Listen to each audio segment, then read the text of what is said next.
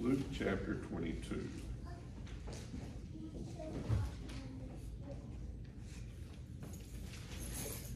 One of the reasons the gospel is so believable to me, the stories about Jesus that we find in the gospels are so believable, is because of the way they portray the disciples. Consider that the disciples wrote these gospels, and in each gospel, the gospel writers are often portrayed as selfish, childish, sinful, and the list goes on. Does anyone here like to talk about the failures you've had in life? Would you raise your hand if you'd like to talk about your failures?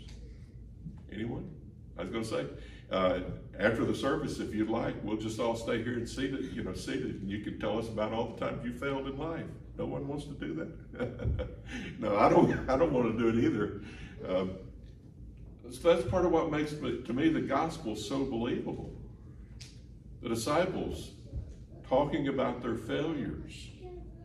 Jesus is planning to die for the sins of everyone on earth. One of the disciples plans to betray him. The rest are arguing about which one of us is the greatest. It's me. It's me. They're arguing about this. And the one who will become their leader after the resurrection of Jesus, his name is Peter, he will end up denying him 3 times that night. And every one of the Gospels tell us about this.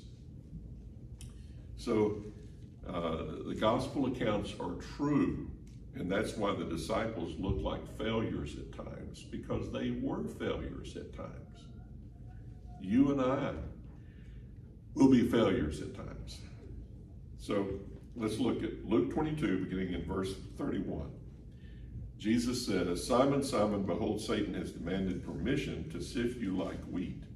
But I have prayed for you that your faith may not fail. And you, once you have turned again, strengthen your brothers." But he said to him, "Lord, with you I am ready to go both to prison and to death." And he said, "I say to you, Peter, the rooster will not crow today until you have denied 3 times that you know me." And he said to them, "When I sent you out without money belt and bag and sandals, you did not lack anything, did you?" "No, nothing." And he said to them, "But now whoever has a money belt is to take it along, likewise also a bag, and whoever has no sword is to sell his coat and buy one. For I tell you that this which is written must be fulfilled in me." And he was numbered with transgressors, for that which refers to me has its fulfillment.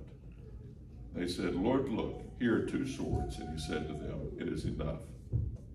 So first I want you to notice what I call in this passage the bombshell on Peter. Look out, Peter, you're about to be hit with a bomb. Jesus tells Peter in verse 34, "The rooster will not crow today until you have denied 3 times that you know me." I see some irony in this passage. Peter is one of the most overconfident individuals among these disciples. And he responds to Jesus. Look at this supreme confidence he has. "Lord, with you I'm ready to go to both prison and to death." Lord, you don't know what you're talking about. It's almost like he said, "You don't know what you're talking about. I'm willing to die for you." Would you say that Peter was cocky or cocksure? I tend to think so. I'm chuckling because I looked up the definitions of these words, cocky and cocksure. And, it's because later on the rooster is going to crow and he'll end up denying Jesus 3 times before the rooster crows. The rooster is a cock, right? A male bird. And I was just curious, where'd these words cocksure and cocky come from? And there's even some disagreement. You know what etymology is? It's the study of the origin of words.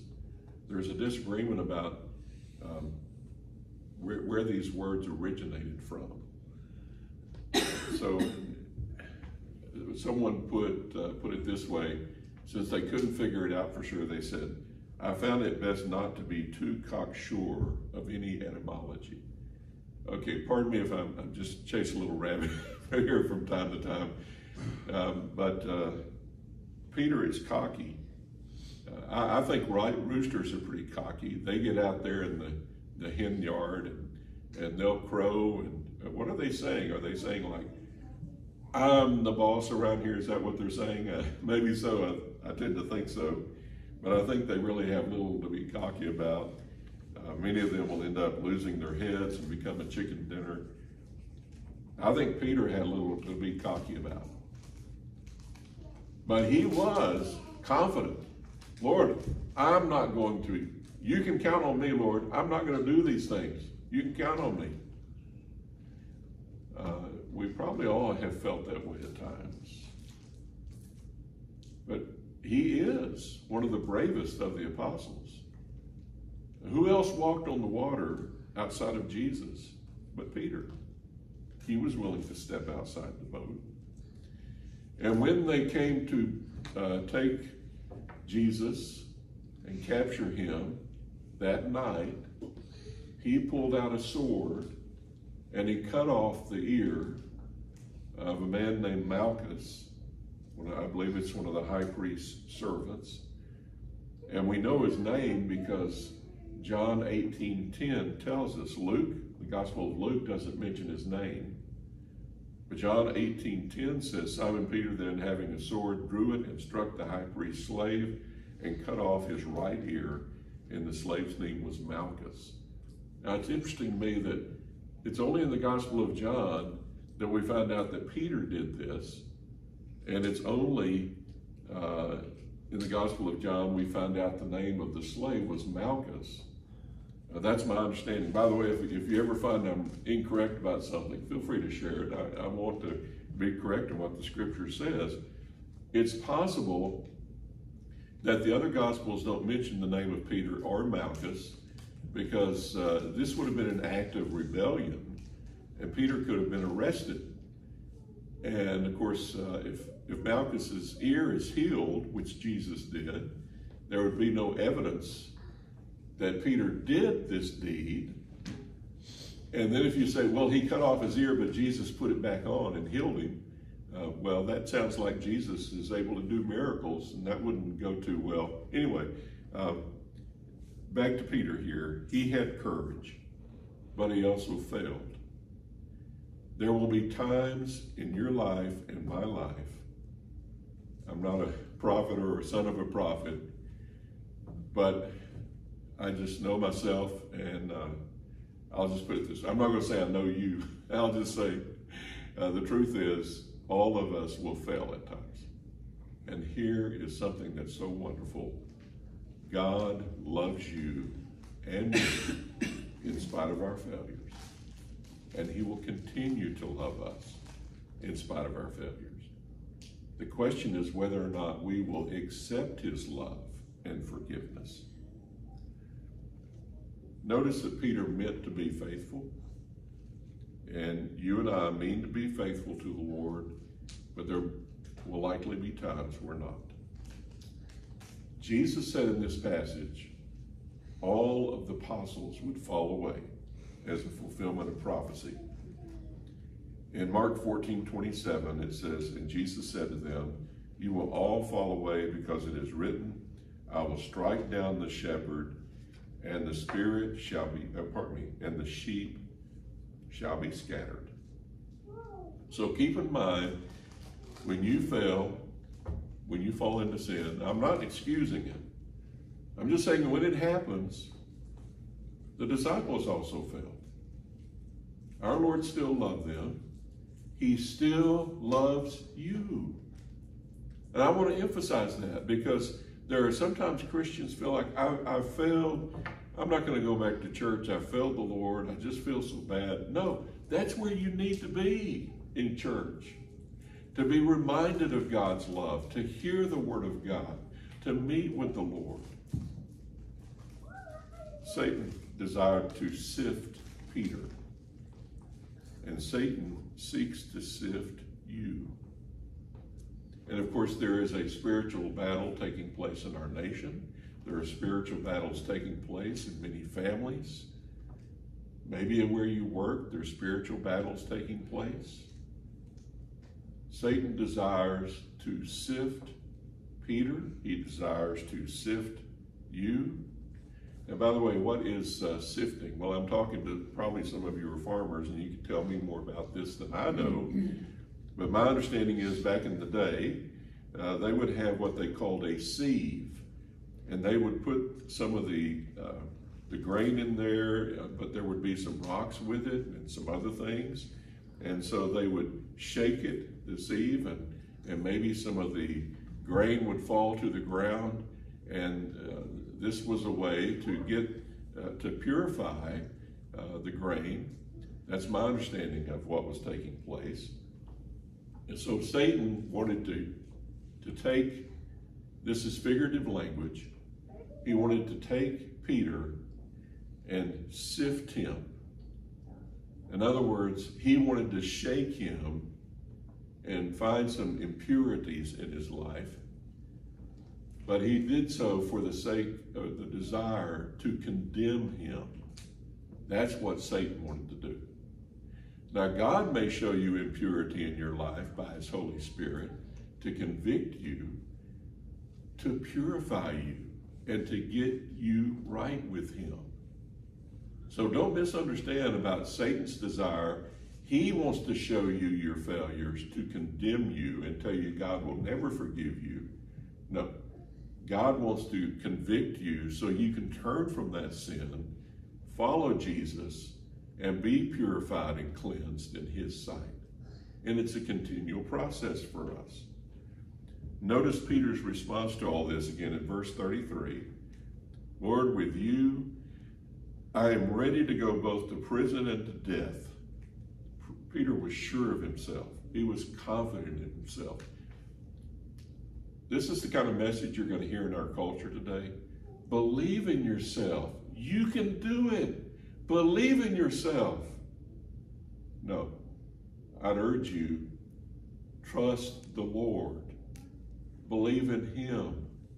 Trust him. Let him change you inside so that you're seeking his will and you're doing his will and you're seeking him first in your life. Proverbs 28:26 says, he who trusts in his own heart is a fool. The scripture says that. Don't trust in yourself. Trust in God. Peter was self-confident, and he had another problem. It was a lack of prayer. In Luke 22, verses 45 through 46, it says, when Jesus rose from prayer in the Garden of Gethsemane, he came to the disciples and found them sleeping from sorrow. They were sorrowful about what Jesus was telling them. He was about to be betrayed, and they were sorrowful about this. And what did they do? Did they pray about it? No, they went to sleep. Peter had a problem with the lack of prayer. And Jesus said to them in Luke 22:46, why are you sleeping? Get up and pray that you may not enter into temptation. Now, I'm not opposed to sleep. We all need sleep at times. I'd prefer you not sleep in church, but it's okay if you do, you know. But we all need prayer too. Are you spending time in prayer? We need to. So the disciples were sleeping instead of praying. Peter was self-confident. Peter slept instead of praying. The time of sifting, the time of trials, is not a pleasant time. In Matthew 26:75, it explains what happens the third time that that Peter denied the Lord that night. And it says there in Matthew 26:74, then he, Peter, hear this, began to curse and swear, I do not know the man. And immediately a rooster crowed, and Peter remembered the word which Jesus had said, before a rooster crows, you will deny me 3 times. And he went out and wept bitterly. Luke 22, verses 60 and 62 added this. But Peter said, man, I do not know what you're talking about. Immediately while he was speaking, a rooster crowed. The Lord turned and looked at Peter. And Peter remembered the word of the Lord, how he told him, before a rooster crows today, you will deny me 3 times. And he went out and wept bitterly. Satan desires to sift us, to bring us down, to destroy us. This is his purpose. By the way, there is an evil being named Satan. Someone likes to say that's a fairy tale. It's not true. There's no goblins, there's no imps, there's no devil. No, there is a devil in this world. He is the opponent of God. And the reason I know that's certain and that's true is because Jesus believed in him and spoke to him and resisted him and affirmed his reality. So there's something here that's interesting to me, that Jesus says that Satan has demanded permission to sift you. Demanded permission. Now think about this. I'd be curious if you can tell me afterwards of sometime when someone has demanded your permission to do something. Demanded, I want you to let me do this now. I'd be interested to hear about that. It just kind of strikes me funny that Satan demanded permission. The truth is, God is all powerful. And Satan can't do just whatever he wants. But God allows him to do a lot of things. And I want to describe to you some ways in which Satan wants to attack us. He likes to attack you when you're under stress. Okay, that's understandable. He likes to attack you when you come under stress or before you come under stress. Okay? And he likes to attack you right after you're under stress and you have a victory. In other words, he likes to attack you all the time. But sometimes it's after we have a great victory that we don't realize his attack is coming. You might remember that Joshua went to God in prayer when he faced Jericho. How is his army going to possibly defeat and win this battle of Jericho? And he goes to God in prayer. And God brings about a great victory. The next battle is the battle with a little town called Ai. Oh, we didn't need all the soldiers for this battle. It's a small battle. Don't worry about it. We got it. No need to pray about it. And he suffers defeat. He sends out a small detachment, an army of his army, and they're defeated. And then he realized, I should have gone to God in prayer about this. You see, when I'm facing a battle like Jericho in my life, I know I need to go to God in prayer because I don't see a way to get victory. But it's often with these smaller battles in our lives, like Joshua had with the battle of Ai, that he realizes, or he thinks he doesn't need to go to God in prayer, but he does. In other words, there can be the huge battles where we know we need God, we go to him in prayer. But the truth is we need him in prayer even when it appears that we don't need him in prayer.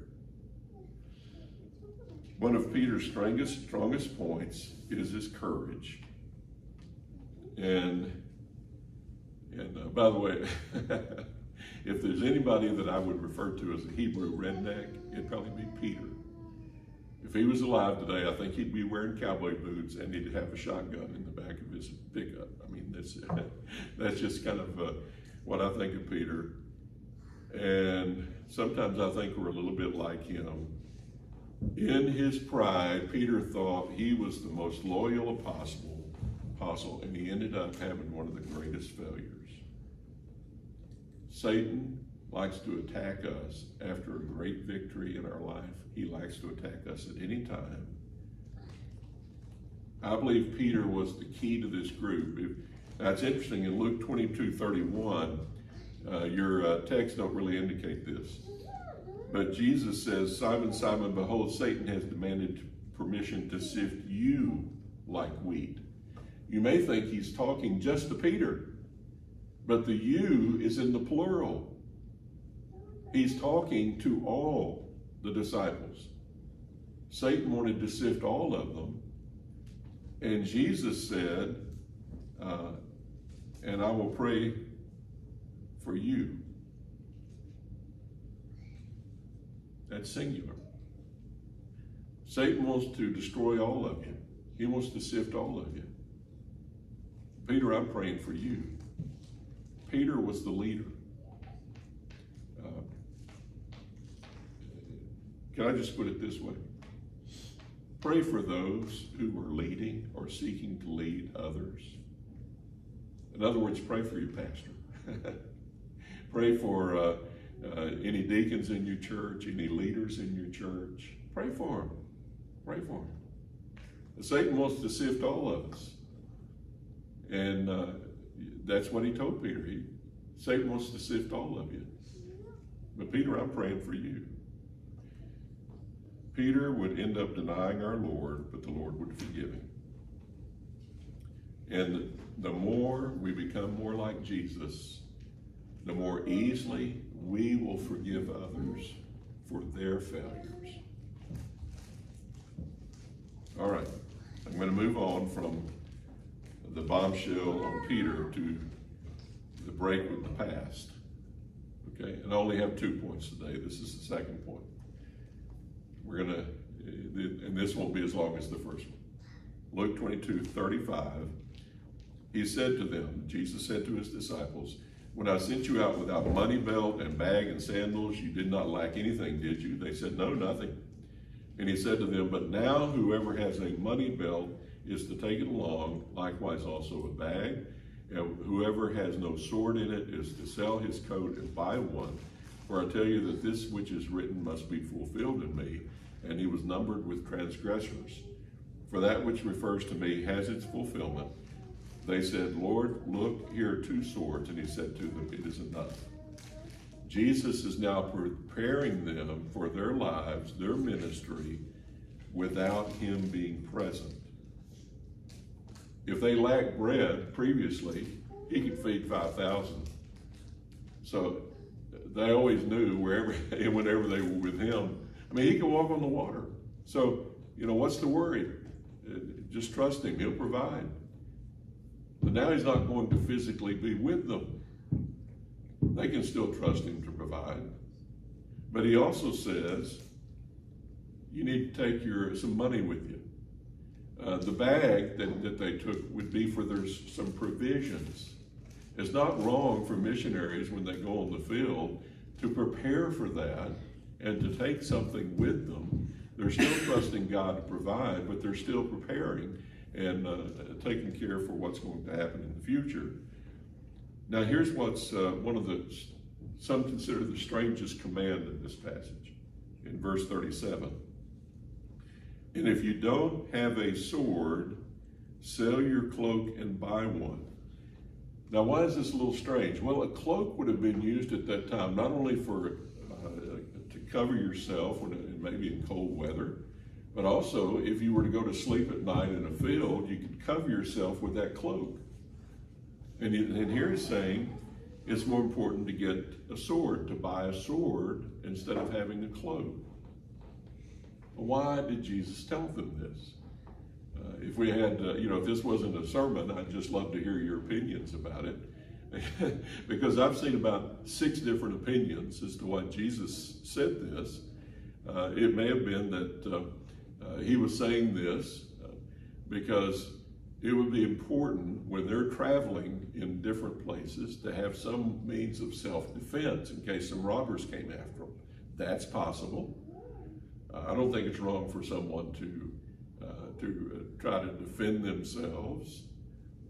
Jesus is certainly not calling for military revolution, by the way. 2 swords would not have been adequate. This kind of sword was a large knife. It wasn't the largest sword that you could get, but also this sword was sometimes used to cut up animals and to get the flesh ready to cook. Okay, I'll move on to something else. But that would be a way to provide yourself on a trip if you were to need to eat an animal. And another possibility is that Jesus is preparing his disciples for his betrayal, and he's telling them 2 swords would be adequate. So they would appear to be transgressors in the sense they've got some swords with them, but they didn't really have enough swords to, bring about a defense and try to rescue him. There's various opinions about this. I'm not going to go through all the different views. I'll just say that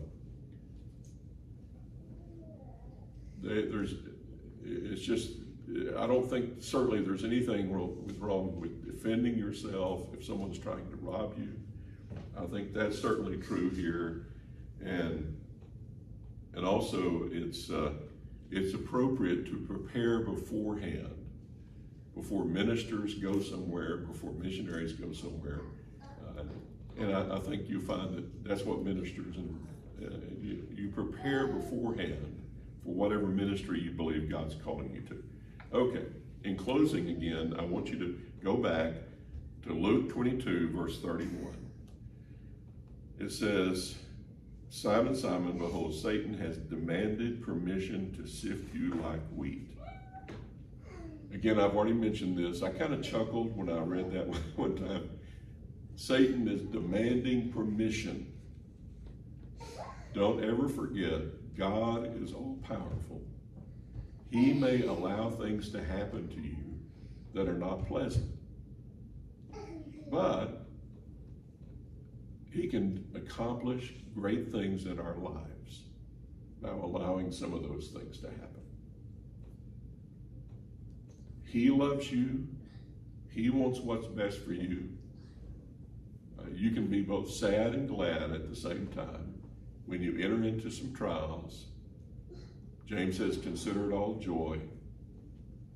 God knows what's best for you. He will bring you through it as you trust him. And you will grow in your relationship with him. That's what we find happening with Peter. He would find out he couldn't trust himself. He needed to trust God. That's what he found out through this experience. One of the things. God created Satan. Satan chose to rebel by his own free will. Why does God permit Satan to do that? I think 2 Peter 3:9 gives the answer. The Lord is not slow about his promise, as some count slowness, but is patient towards you, not wishing for any to perish, but for all to come to repentance. There is much evil in this world. Satan is behind it. And of course, those who are unbelievers and sometimes even believers are working with him. Hopefully when it's believers, it's not intentionally. But there's a lot of evil in this world. God has allowed evil to exist so that we could love him and come to know him.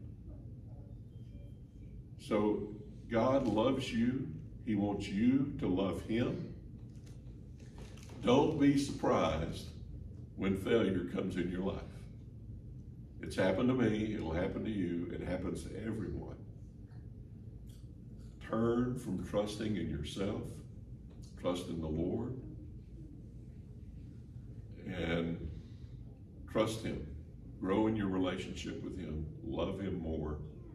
And of course, if someone's listening who's not truly a believer, that's the first step you need to take. Turn from your sins, put your faith in Jesus as Savior and Lord. Would you bow with me in prayer? Lord, I'm so thankful for your love for us. In spite of our failures, like Peter, We may even deny you at times. Like the other apostles, we may run when we should take a stand. Help us, Lord, to be faithful, to take a stand for the truth.